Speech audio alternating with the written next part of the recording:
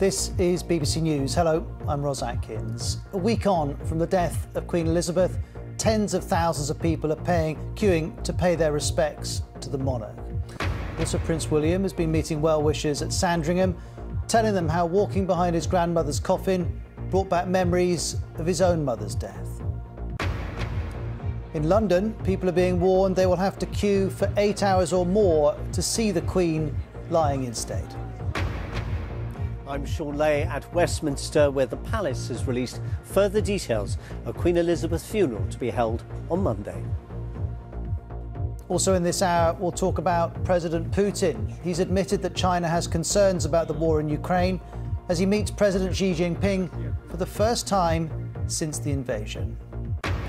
And one of the all-time tennis greats, Roger Federer, has announced his retirement.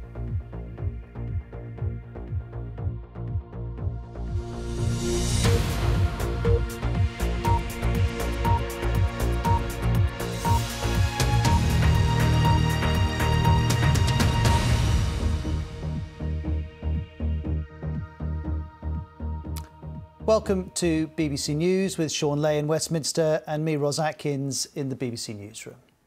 Tens of thousands of people are waiting for their turn to pay their respects to Queen Elizabeth II at Westminster Hall, where she's lying in state.